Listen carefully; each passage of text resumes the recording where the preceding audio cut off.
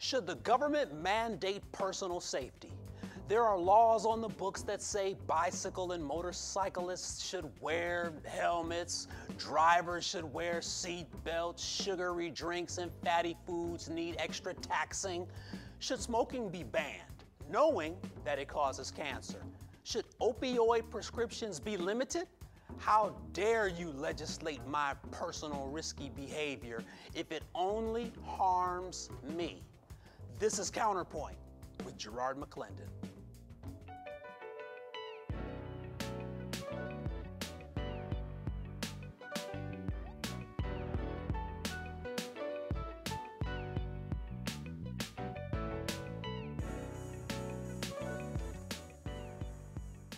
Should my personal risky behavior be punishable if it only harms me?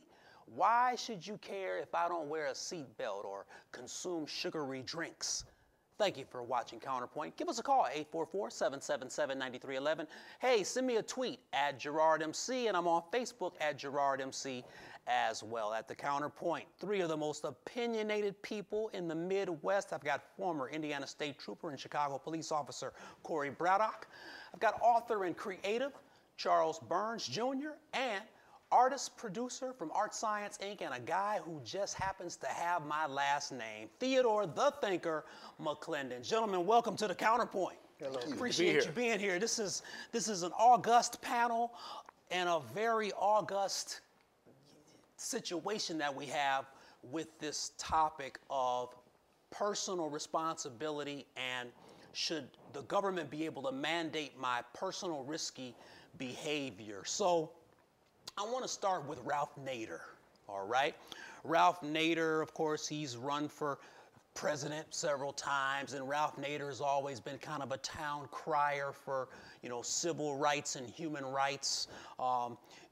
Before seat belts were mandated, Ralph Nader was the one that said automobiles should have seat belts. So for the most part, his lobby is the reason why we have seat belts in cars today and why we have to buckle up. So we know that seatbelts save lives. I'm going to start with seatbelts. Should the government be able to mandate that behavior?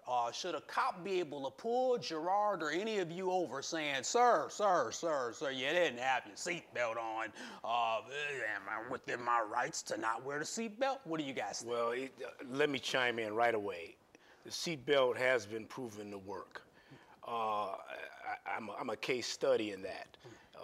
Years ago, we were visiting you in college, and you and one of your classmates and myself, you were in the front, classmate was driving. Yeah. Actually, he had just bought a car. He graduated with his very prestigious Wabash degree. Yeah. So he got a job right away. Had a nice car. We're going down to Wabash. I'm in the back seat, sitting in the middle. And for a while, I didn't have the seatbelt on because I'm talking with you two. But then I said, let me buckle up, because I remember seeing all the movies and Driver's Ed and, about the, people being maimed, et cetera. So I put them on before I dozed off. Couldn't have been more than 15 minutes later, somebody came perpendicular to us on a country road. You may remember that day. Yeah. And our guy hit the brakes really hard. I could have easily been straight through that window. Could have been dead. So, okay, easily. So we know that safety is important. We Absolutely. Do know that. We know that saving a life is important. Yes. But should it be mandated? Corey Braddock. Well, let's just make it real simple.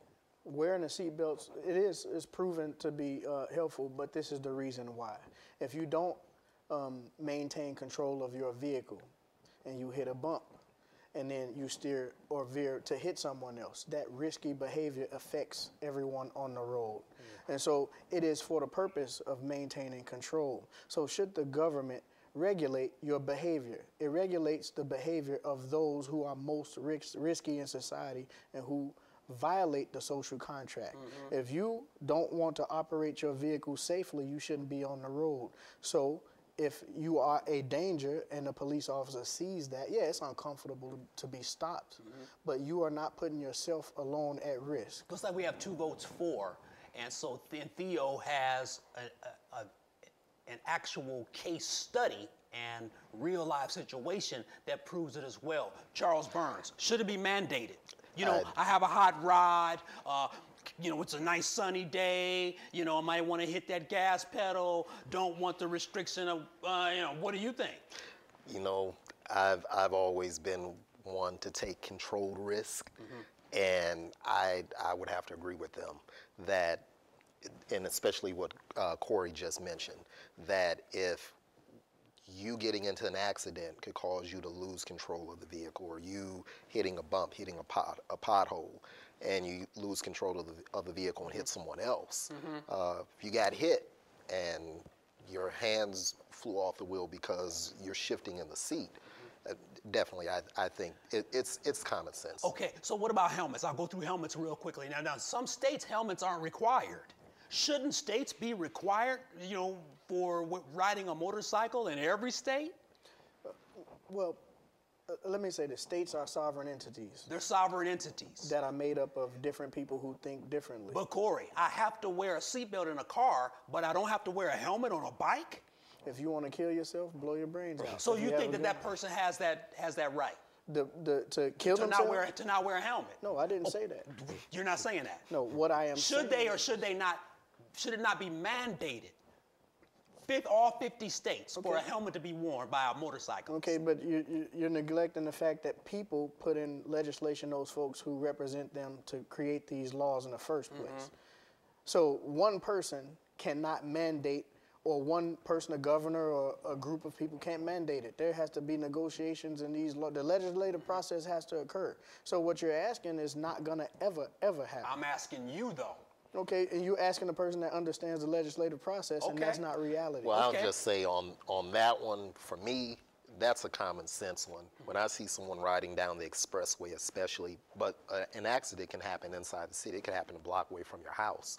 But riding down the expressway, got your wife or your girlfriend on the back, or vice versa, is these days the woman, she's handling the Harley, and you got someone on the back, neither person has on their helmet. One slight move could be splattered all over the road. Yeah. To me, that's another common sense item. I think that definitely, if you're on a motorcycle, you should have on a helmet. Okay, let's look at cigarette smoking. We know it causes cancer. We know this. Cigarettes are legal. Should cigarettes be legal? Or should we just tax them so high, that's a sumptuary or that's a sin tax, that we punish the person for buying the cigarettes? So we say, we're gonna tax you galore, and if you wanna kill yourself by smoking a pack a day, go ahead. Well, What do we're you think, doing that Theo? already. Well, okay. I'm thinking of something else when you talk about cigarettes. I'm thinking of so many establishments now that don't allow smoking. And they don't because of second-degree smoke. Right. Or what do they call Secondhand? it? Secondhand smoke, which I think is a very good law or policy, as it were. It's not just personal. It's not just personal, because you're infringing on the breathing space, the airspace, if you will, of other individuals. As far as making smoking illegal or taxing it, it's kind of being taxed as it is, Yeah, pretty high. pretty highly. And so I think the status quo is fine when it comes to that. But it's when you smoke in the presence of others, especially children, that it can become problematic. And that should be sanctioned, no doubt. Sugary drinks. There's no secondhand smoke with a sugary drink. The city of Chicago and Cook County, they're thinking about, this is a referendum, thinking about putting an extremely high tax on sugary drinks. They're thinking about adding 1 to 2 cents per ounce on a sugary drink. So that's an extra 12 cents or an extra 24 cents on a can of pop. The sugary drink is nice to drink, all right? If you don't overindulge in a sugary drink, it's not really harming you. What do you guys think about a sumptuary sin tax on sugary drinks? Well, plain and simple. Those people who have come up with this, that whatever the motivation for, whether this county needs money, which they do, city needs money, which they do, should. What reasons? What are their motivations? Should they even be in office? Vote them out if you don't think it. So sometimes the sumptuary or sin tax isn't to help the No, people, it's to tax the people, and then you put it under the guise. That's the excuse. Wow. So you're taxing a habit. You're taxing That's guaranteed to create money. Yeah. for people who are overspending. Yeah. Gambling. Let's talk about it. There's casinos all through Chicagoland. It's a sin tax. It's when you go in there, when you cross over into the boat, you're basically taxed. When you lose your money, you're basically taxed. Should gambling be legal, first of all? Let me go down the line. Yes or no? Should it be legal outside of Las Vegas? It's a yes or no question. But I have a yes. I have a Go yes on one hand Go as ahead. far as looking at it from a generic standpoint. From a faith standpoint, of course, then I would say, it should be outlawed. Otherwise, I'd say, you know what, you can't legislate morality to a certain degree. So then, if that's what people want to do, if they want to give their money away, then, so be it. Yeah, Theo, what do you think? Oh yeah, gambling should definitely be legal in all 50 states. Wow, all 50. All 50 states, gambling should be legal. And it doesn't have to be just water-based. They can be land-based as well. Land-based, water-based, air-based. Flying casino. You see what I'm saying? Let's go to the casino on the moon or Can something. you elaborate on that? Yeah, please. Why? Because your own self-control can warrant against any harm coming to you. For instance, I used to live in Las Vegas. I became immune to gambling. I mean, you lose a couple of times and you're immune, unless you really need to go see a psychiatrist or something. But I saw it as no problem, and I saw there was no sales tax there or no income tax there, okay? And it benefited.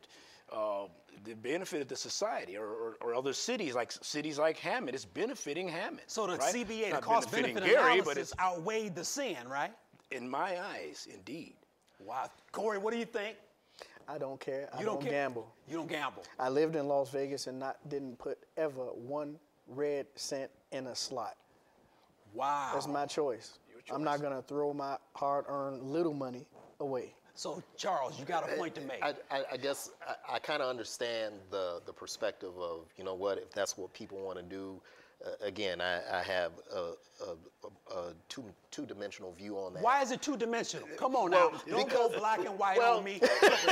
Why don't you stick to here's the my stick hard to the line. faith view. Stick to the faith view. Here's my hard line, which is the faith view. My hard line is that some things that you legalize, people become introduced to it or people venture into it who otherwise would not have once it's widespread.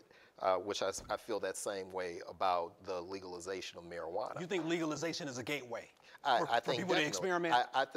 Absolutely. I think if we were still in prohibition for alcohol, I think you would have a lot fewer people who would drink. If they had to sneak and do whatever they had to do to find it, you would have fewer people who would be willing to take that risk. But I know I can go to Colorado right now. Now, you know where I'm going? I got to go to commercial break in a minute. Oh, yeah. I know I can go to Colorado right now. I can get on a plane, land in Denver. I can buy me some weed. Rocky Mountain but High. it's legal in Colorado, but I haven't gone yet to indulge because I really don't have a desire to smoke marijuana. So But it's if not it a were gateway. It's not a gateway for me. But if it were next door, it may perhaps not you. If it were down the street, perhaps not you. How many more people would figure, you know what, I just want to experiment. I just want to see what it's like. I could just go to Pookie for that. Well, but no, Pookie still that still wears a stigma. The stigma is still there, so you may not indulge because of the stigma. But when it's legalized and the government said it's okay, the guy down on the corner, it's a legitimate business, it's okay. So, I think maybe I'll at least try it. Wow. The gateway is being a human being. Whatever your environment and what you're exposed to is what you're going to do. Wow. Jah Rastafari. You guys just hold on with me. Thank you for watching Counterpoint. Hey, we'll be back shortly. Tweet me, post on Instagram, or send me a message on Facebook. Let's start the conversation. Your voice is important on Counterpoint.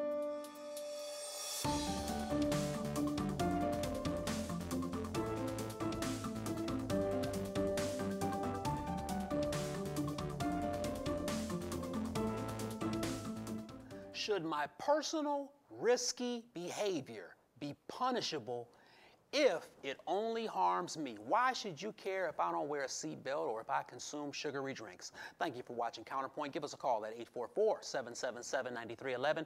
Tweet and send Facebook comments to Gerard MC. I've got Corey Braddock. I've got Charles Burns and Theodore McClendon joining us at the CounterPoint. Spirited discussion, gentlemen. I'm loving the joust, the sobering commentary, as well as hilarious commentary here, but on a very serious subject, though. And we want to talk about alcohol a little bit later on, but let's look at one that's very, very serious.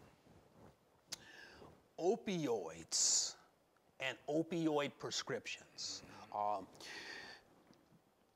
We've all been in situations where we've had intense pain, broken arm, cancer diagnosis, you could have some aggravating pain in your body, and you go to the doctor. Doctor gets a sheet of paper out, scribbles on it, you go to a drugstore. Now, you may get 30 pills, okay? It could be Vicodin, it could be Percocet, which is a narcotic. It could be hydrocodone, Oxycontin. But you may only need 10 or 5, but you get 30. Should there be a limit to opioid prescriptions, gentlemen? And I'm gonna let you think about it for a little while because, man, I can't believe I'm saying this on air. When I had cancer, I had access to opioids. I had to force myself, once the chemo cycles were over, I had to force myself not to take prescriptions anymore because the opioid is so amazing. You need 5, you get 30. It's like, really? So, gentlemen, should there be a limit to opioids? Should you have to go back for another prescription, or should they just give you the maximum number on the first prescription? I think they should definitely limit it, and perhaps there's some kind of scheme underlying there to create and say, oh, play the dumb smart. Oh, we didn't know that that was going to happen, but play the dumb smart, hoping you would get addicted to it, because one of the biggest businesses globally is pharmaceuticals.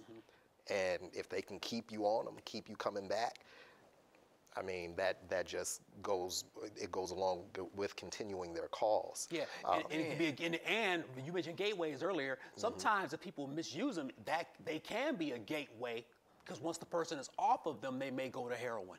And we've seen this. They need crystal meth. We've seen this occur. Theo. It's kind of scary, you know, because I was prescribed some of those opioids, and I got to the pharmacist. And the dude gave me a black light poster and some Hendrix. Oh, you cut that out. You cut that out. All I want, I just want to get well. I'm not going to let you get away with that, man. Excuse me while I kiss the sky. I'm not going to let you get away with that because this is a very serious matter. You know, what do you think, Corey Braddock? You've been in law enforcement. You've been in insurance. Yes. People can, of course, benefit from opioids, but people can also use the opioid just to get high. So, in law enforcement, what do you do with a person who is addicted to narcotics? Well, like, just so that I can establish a baseline, the money's in the medicine, not the cure. Okay, and money makes the world go around. I believe women make the world go around, but money is what we think makes the world go around. And so when you talk about treating addiction, there's a whole industry that supports not just the pharmaceutical companies, but the people who are making money off of those individuals who are sick. And when we talk about poverty, and we talk about people who use drugs, those people who use these opioids, heroin, and other illicit narcotics, you know, it's a reason. They can't go to a doctor, so they have to treat their pain, and their pain is their existence. So what are they supposed to do? See, I look at things from a completely different perspective, right? And this is a serious topic, but most people don't want to look at the root cause. The only reason why we talk about opioids right now is because people who can afford to go to the doctor are overdosing and dying, and you know, don't nobody care about all those folks who live in neighborhoods who don't have doctors and they don't care about because they've been marginalized. They're not counting those deaths. They're only counting the deaths of the people who make money in society, who pay taxes, and who have jobs. EpiPen, Norco, you know, if you're overdosing in the hood, they throw you in jail. No, You know, no. If They don't care. you you're overdosing in the suburbs, they're trying to get you a cure. Absolutely. Wow, this is interesting. Good point. What do you think about alcohol? Should alcohol be illegal, or just used? You know, I mean, of course, you know, prohibition. You know, you got rid of all that, but should it be illegal? Yes or no? Or should there be an age limit? Age limit, absolutely. Age limit? Age limit, absolutely. Your 12-year-old in France drinks wine, though. No, age limit, absolutely. 12-year wine, you know, table with your parents, it's kind of different in occasions. Yeah. But, you know, just to go get a fifth or something. Yeah. That needs to have an age limit. Not sipping lean. No, you can't be doing that. NyQuil with Sprite. No. Not mixing Kool-Aid with malt liquor, right? No, can't do that, you know. There should be age limits. Corey. You know, when we talk about regulation, we're just talking about basically the people who are imposing those regulations, their perspective on everybody else. If you are responsible to be raising your children and you're responsible and you're living in your household and your community, it's a responsible one. You feel that these restrictions are not necessary. However, like I said, society's in the business of managing risk, and we don't want those who are careless about their risk that can bring about danger to us. We need to have these controls. So, you know, we can, you know, segment, you know, these laws as much as you want and break it in, but they're always going to be targeted at a particular group, and those are the groups that are not in control and who need to be controlled.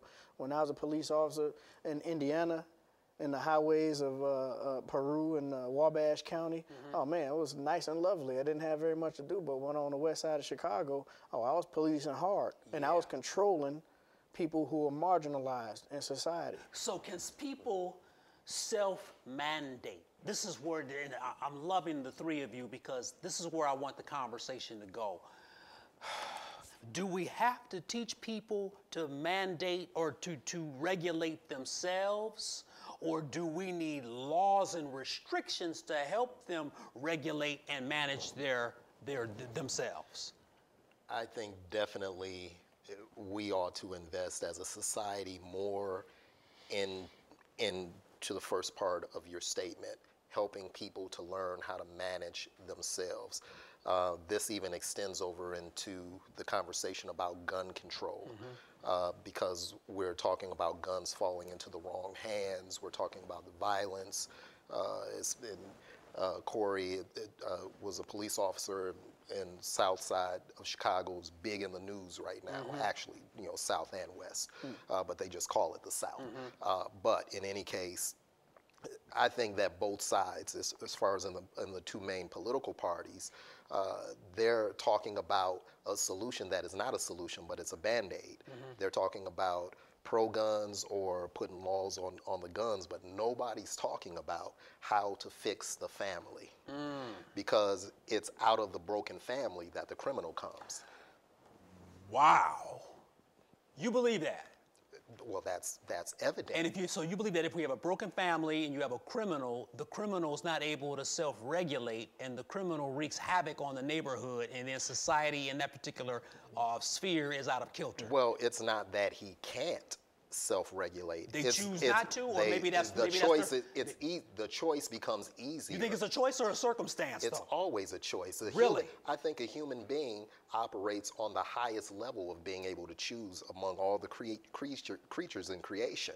And so what separates me from the ape is that I'm not simply driven by instinct. I have an ability to choose. If I choose right or wrong, I still have the ability to choose. So if I'm a tiger, I'm born a carnivore. But if I'm a deer, I like grass.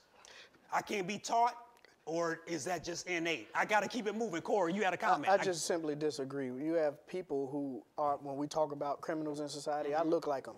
Most of them look like me in jail, and I put a lot of them in there, okay? And when you're too busy trying to survive, how can you think? I'm a substitute teacher in the city of Chicago, and children control the classroom. Children do. Teachers are afraid to talk to kids. I can't even use the word idiot because it's like calling them the M word. I said M, not N.